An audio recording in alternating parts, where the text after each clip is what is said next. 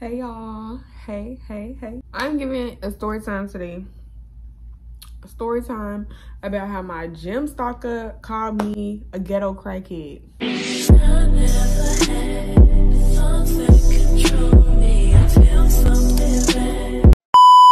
is the high story time. Insert at the beginning. My gym stalker got the nerve to call me a ghetto crackhead. Like, first of all, crackhead is crazy. I don't smoke crack. And second of all, ghetto, I mean, it's giving more bougie than ghetto, but whatever, go off. He really meant to say he need a tampon. Can he have a tampon? He's gay or something. I don't know. These men are weird. The apartments I'm living in got a gym in it. The apartments I stay at got a gym in it. So I'm working out in the morning. This is like 9:45-ish. It's early in the morning. I'm working out. I am getting, trying. I already hit the treadmill. I already did my like my upper arm reps, and then I was working on the bottom half. I was working on the bottom half. So in between there, like, people come in and out the gym. Somebody came in and filled up their water bottle and didn't even work out. Like, what was y'all doing up there really? And then somebody like kept walking past. Like, I'm seeing in the corner of my eye, but I'm going hard in that gym. I had my music in, got the AirPods on, texting, laughing from Instagram on the Apple Watch. So I'm like in the zone. I'm not really checking who's in my periphery. My earphones on. I'm working out. Like, I'm in the middle of hitting, like, laying down, pulling up, doing like these things, laying down, doing something like that. I'm working out. And this man gonna walk up on me and it's like, this man gonna walk up and say, hey, you got a man? And I'm like, no, what? And then he's like, what's your name? And I'm like, Nia Nicole. And mind you, I'm trying to tell him my name and he's talking over me. I didn't realize, like, he's talking over me. What we gonna call this man? He's like, what's your name? I'm like, Nia Nicole. And his name is, we're gonna call him Charlie. So Charlie, he was like, what's your name? I was like, Nia Nicole. And he was fucking up my name, talking over me, messing up my name. And I'm like, you can just call me Nikki or whatever. Make it sweet, make it short, make it simple. I'm like, you can just call me Nikki. And he was like, okay. And I'm like, what's your name? He said, I'm Charlie, but you can call me Chuck. And I'm like, okay, what's up, Chuck? Or whatever. And he was like, can I have your information? So mind you, I'm saying, what's up, Chuck? And he's like, can I have your information? So he's like talking over me, like not taking in what's going on. Like, I'm clearly in the gym. He's dressed in dress pants, button down, dress shoes, got these dreads in with a little something going on with his head, had glasses on. Like, I'm thinking he's just coming home from work or gonna go out to work. It's early in the morning. It's like 9:45. So I'm like, what the hell? And then I'm gonna end up talking to my bestie on the phone. Bestie, if you watched this before we made our birthday plans, you're fired. And not fired out of my heart, but fired on that mission, because we got birthday plans to talk about. So my bestie had like, yeah, woo, niggas is crazy. I beg a nigga in the bummy fit. Like, I look crazy. I'm at the gym. I'm sweating. And he walked up on me talking about, let me get your information. I was not flattered at all. I was not feeling cute. I was like, oh, like, wait till you see me dressed. Like, this is nothing. So I'm coming back home. You know me, I'm feeling good. Now it's like 11. I make it back home from the gym and I'm cleaning up, doing laundry, dancing around the crib, having a good time, enjoying my little self. And I get a message like, what are you doing? No, what did I say? It was like, hey you or something. I need to pull up the messages because y'all. So it's like, hey you or something. And I'm like, hey you or whatever. And he was like, what are you doing? I'm like, I'm just doing laundry, cleaning up. And he's like, oh, I'm about to smoke. And I was like, ooh, mood. I was like, it's always good to like connect on the flower level, So I'm like, mood, I don't have any, I wish I did. He was like, oh yeah, I would offer, but I only have enough for a roach. And I'm like, oh, okay. He said, yeah, I'm gonna put this in the bong. And I'm like, oh, okay, yeah, I got that, about the same amount, so it's whatever. I was like, so do you work out often? Because I'm thinking he lives here or whatever. And he was like, no, he's like, yeah, I do. You want to see? And I was like, yeah, let's see. So he sent me his workout pictures. So Charlie sent me his workout pictures. I'm like, okay, Charlie got a little body. And then I said, he was like, let me see you. So I sent my workout pictures, and I'm like, yeah, I'm just trying to lose like 10 pounds and tone up some areas, you know, same old, same old.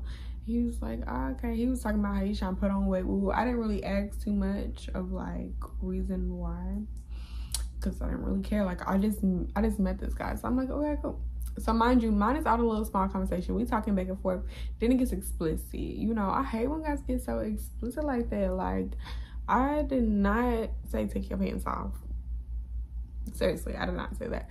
So I don't know why that'd be like the first thing that comes to their head. I don't know. So he's sending me explicit things and I'm not texting back. So mind you, it was like an explicit image and I didn't text back. And I'm like cleaning up, just got out from the gym. I haven't even took a shower yet. I'm just like dancing around, feeling myself. He FaceTimes actually. No, he calls. He calls and he was like, Charlie was like, oh, I seen you didn't text me back. I gave you 20 minutes, but it's been like 40 minutes. And I'm like, what? And he's like, oh, yeah. I was just seeing, like, red flag number 2.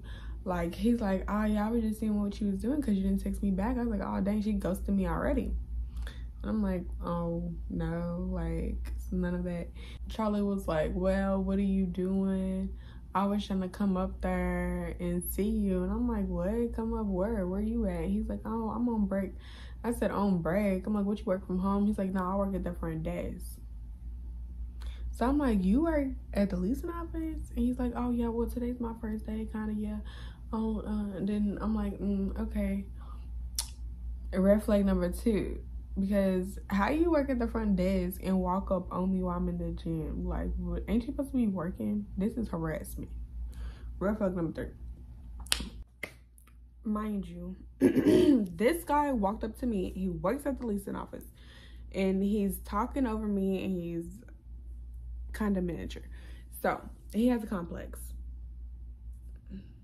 Like, he has a complex. Like, that explicit picture. Like, first of all, it was like, I'm not gonna lie, it was like this. And then I'm like, wow.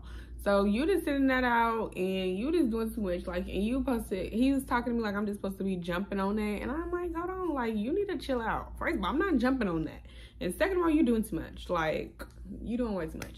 And don't flatter yourself. Like, I'm not flattered. Why are you so flattered? I don't like that. So I was like irritated with Charlie. Charlie was pissing me off already. Then I'm like, well, how old are you? First of all, you coming to me talking to me crazy. And he's like 32.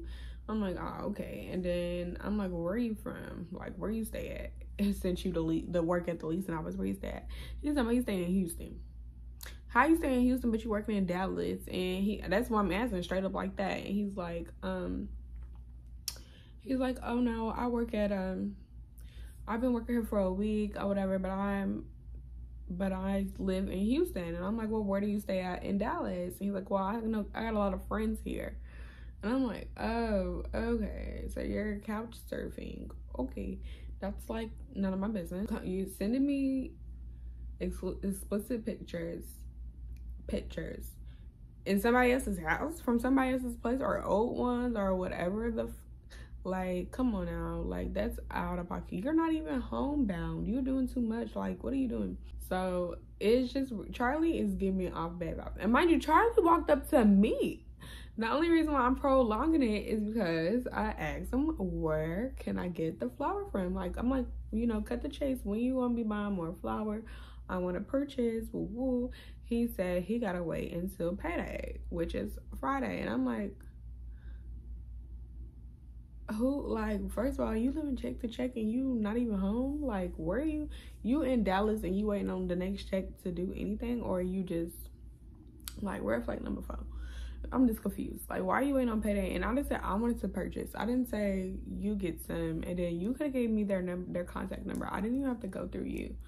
So it was just giving him, Charlie was just making me mad. Like, he wasn't getting the picture. I don't know if he wanted me to, like, be interested in him, but I really was interested in the flower. And that's probably why I was giving him crackhead vibes. I don't know. So mind you, Charlie was like, he's like, FaceTime me or whatever, because we were on the regular phone. And he's like, FaceTime me. And I'm like, oh no, like, I'm just moving around in my undergarments because I just came from the gym, so I, you know, stripped down. And he's like, so what? FaceTime me. And I FaceTime him, but I let him see the ceiling. So Charlie is all complaining about how he's a real man and he's not messy like that. And like, mind you, this is coming out the blue. I just met this man. This is coming out of the blue. Mind you, I'm hot right now. This is a hot story time. I meant to say that at the beginning. But I was like, boy, you doing entirely too much. Like, I kept telling him he's doing too much. I'm like, I don't move this fast. Like, I don't have sex with people like that because they be crazy. And people are already crazy without having sex. So I'm just like, nah, I don't even move like that. And he's like, me neither. Contradicting himself. Mind you, he already sent me his nudes. And now you're telling me you don't move like this. Red flag number 5. Like, this man was not, like, I wasn't feeling this man at all. But okay, so I had to see it through because I'm trying to purchase some weed like the crackhead I am. So some flour. I'm trying to purchase some flour like the crackhead I am.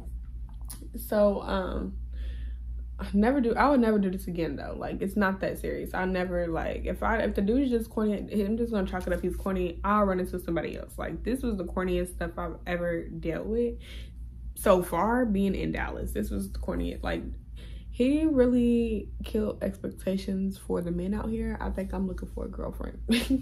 But no, I'm not looking for anything. I'm single, working on me. But I was looking for flour like the crackhead I am. So this is what happens when you go looking for weed from people you don't know.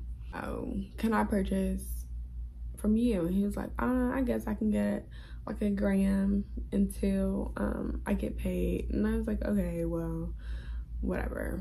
Like, so I'm like, okay, well, I'm gonna get 2 grams because I don't know, mind you, I don't know where this weed is, like where this weed's coming from, none of that. And he was like, okay, that's cute. He started sending me pictures of different weeds as if they was coming from dispensary. So I'm like, Charlie, like, where are you getting this weed from? He's like, oh, I'm getting it from my homeboy. I was like, oh man, I've been looking for weed man. Can I have the contact? He's like, oh, it's my homeboy. Mind you, he's calling me baby, doing all this. We just met like 4 hours ago. So Charlie was just doing too much. And he's like, well, when can I come over? And I'm like, what? Like, Charlie, like, you can't come over.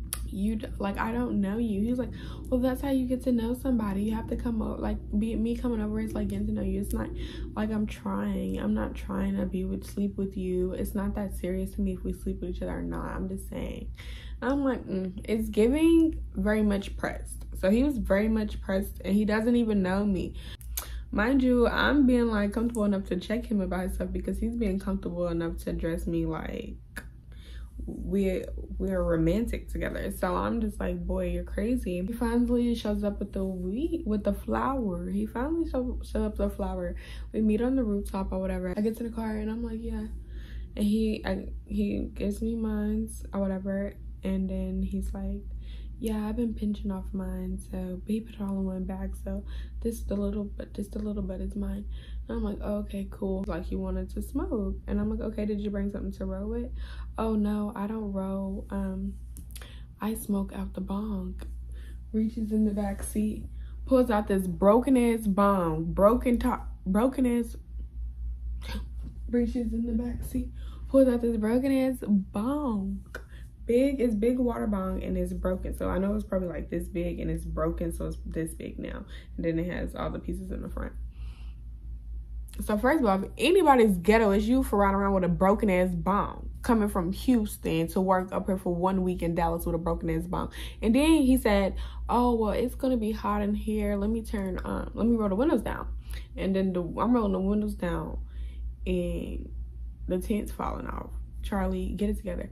And then I'm in the car and the car is dirty. It got condom boxes, bags. I'm like, okay, I'm not judging. Like, because as a nice person, I don't like having to be like, dang, your car is dirty. Like, you know your car is dirty. I shouldn't have to say that. You know what I'm saying? So I'm like, okay, well, I'm just getting the flower. I'm not thinking it was gonna be us smoking a bong in your trailer of a car. Like, be real. If anything's ghetto, it's what you're riding in, Charlie. But anyways, it's not a diss. This is a story time. But I'm just saying, like, be for real. If anybody is a crackhead, if anybody's a ghetto crackhead, it is Charlie. And because he was trying to like sway me in, like make me think like he's this man. He's like, he's a boxer training with Earl Spence, the one that this guy's ass whooped. He was like, he be training with him, he know him, woo, woo, woo. I'm like, but he didn't want to tell me where he worked. I asked him when his birthday was, February. I'm like, February what? He didn't want to tell me. Like, he's like, what are you in the zodiac? I don't do all that. I'm like, I was just asking, like, you know, just questions to get to know somebody. And then I was like, 3 words to describe yourself. He said big. Like, come on, be real. I'm like, 3 words to describe yourself. You could have said big energy, but you said, so like, and I'm like, okay, it's giving asshole. And he didn't like that. He didn't like the fact that I called him an asshole. He was really offended. His pennies was in a bunch. His pennies was in a bunch. He was really mad. And I'm like, oh, don't be mad. I was just kidding. Like, well, no, well, I don't think it's funny. I'm not an asshole. I'm stern. I am stern. And another word for asshole is arrogant, but I'm more of confident. And I was like, no, arrogant. That's exactly what it is. You're an asshole because you're arrogant. And he's like, I've never heard that. So if you feel like I'm arrogant, you got a problem within you. And I'm like, I asked you like a few questions trying to get to know somebody. We sitting here sharing this broken ass bone together. I'm trying to see where your headspace is at.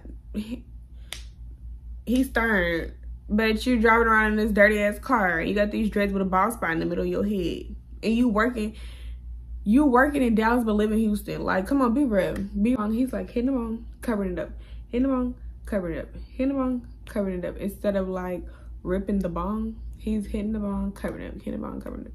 Like, or even rip it and then hit it, cover it. Like, who, like, come on. Like, we're in a car, first of all. And there's only one hit in there, first of all. Only smokes out of bong, so that might be just his thing or whatever. I'm not judging. I'm not saying anything about it. I'm just looking at like, okay, can I hit the bong too? So he finally passed the bong, and then I put a 1 hit in there, and I lights it up, rips it. Like, you hit, like, who hits a bong not to rip it? I would roll a blunt, roll a joint, roll a paper, stuff a cone, do something. But if I'm gonna hit a bong, like, I'm gonna rip the bong. I'm not gonna sit here. It's not a pipe. It's not a 1 hit. It's not a 1 hitter. It's just a big ass water bong. Why would I not rip it? Like, so water bong. Charlie's like, damn, Whitney, and I'm like, dang, who's Whitney? He's like, yeah, we got Whitney in here. I didn't know you was a smoker for real. Let me find out. And I'm like, I'm just ripping the bong. Like, I don't know if you're trying to embarrass me, but I'm not. I'm a goofy person, so I'm cracking the whoo, kiki, you funny, why you cracking me up? Like, nah, like, cause I did hit it hard and I was coughing and everything, but that's how I like to hit the bong. Like, I don't know, I'm a stoner. He said he's not a stoner. He don't like to get stoned. Which I was like, okay, that's fine. That's why you hit the bong, you hit the bong, and I hit the bong the way I hit the bong. But like, we don't have to smoke together no more. You should have said you wasn't a stoner before you, like, and that's why I'm like, if you're not a stoner, you need to be smoking by your motherfucking self. Why do you want to smoke with somebody? Like, that's why I'm like, why did you want to smoke with me in the first place? What did you thought this was? I came to smoke. If I came, it was so hot in his car because he didn't have no AC. And it's 106 degrees outside. So I'm like, okay, well, I guess we can go down to the clubhouse and like chill and enjoy a high and stuff. All he can do is talk about himself. Like, Charlie was just talking about himself. Charlie got in the clubhouse and he was like, I remember when I first lived here, man. I first lived in these apartments.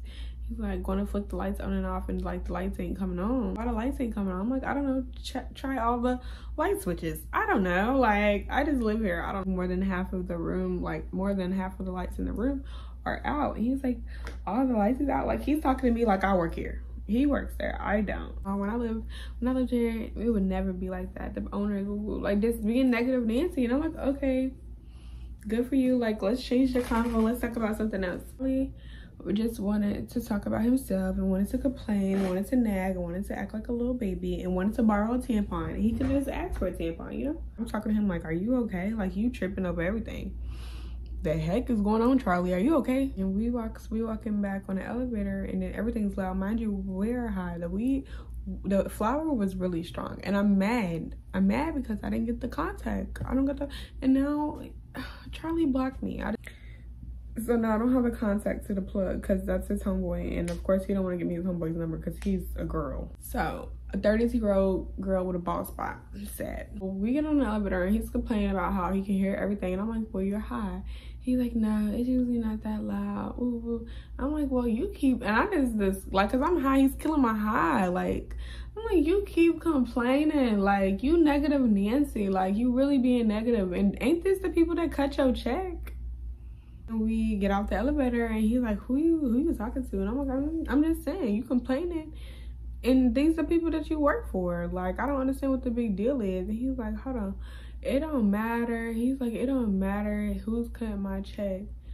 I can say what I want to say or whatever. And I'm like, okay, you can, but I'm just saying, like, you can't talk about nothing else. Like, and he's like, you know what was I finna do?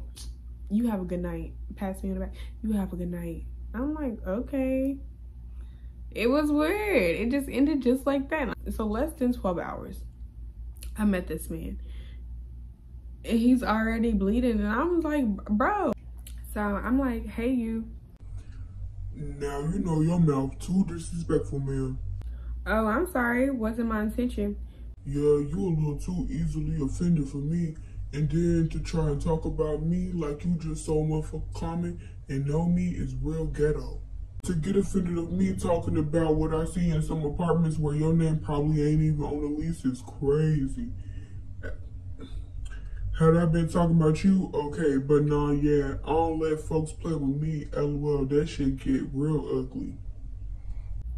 Y'all, is this a threat? Like, I don't even play like that. Like, you threatening me over me telling you negative and you an asshole. Like, sorry, I'm a woman, first of all. And if you never heard that before, then I'm surprised. Maybe it is me, but no. Like, boy, don't do that. Don't do that. So I said, oh, I don't recall disrespecting you. I was going off the vibes you let off. I apologize if my words were taken out of context, but ghetto, that's insulting. You clearly aren't in the right headspace if you thought I would conduct myself anything less. You were being negative and prude, as if you had anything to gloat about. Be real, your ego is too much for me, and everything I know about you is ugly and contradicting. Seems like your feelings are hurt, but go off. And then I said, I was only hitting you up for the contact of the flower man. You approached me, so don't flatter yourself. Sorry I didn't fit into the persona you were aiming for. And he blocked me because the last message didn't go through. Which is fine. He can block me, Charlie, with your broken bong and your no AC, and you live in Houston but work in Dallas. Boy, you a clown. I don't block me. You need a tampon. It all happened within a span of 12 hours. So I don't know if he's just at a rocky point in his life. I don't really know. But pray for that man. But don't play with that man because shit'll get ugly. That nigga is ugly. He need to cut them dreads off. The car not having AC living in Dallas is crazy. First of all, that's ghetto. That's beyond ghetto. Like, your priorities is fucked. You hollering at a girl and your car don't have AC in it is crazy. What do you think you finna do? You see me living in an apartment? Hobosexual bums. Hobosexual bums is what they call them. Freaky bums. Wait. Hobosexuals. Freaky bums is what I call them. Hobosexuals. Like, they hobo and want to be sexual with you. They bums. Or they freaky bums. That's basically what I'm saying. I didn't have my own shit because he was trying to come up here on his break. You work at the leasing office. Find you somebody else who live up in here. Boy, wrong one. You crazy. You thirsty. And nobody wants that big horse meat. I'm sorry. I'm sorry I wasn't impressed. I got too many hoes. But they ain't you. You like to put that shit in your door.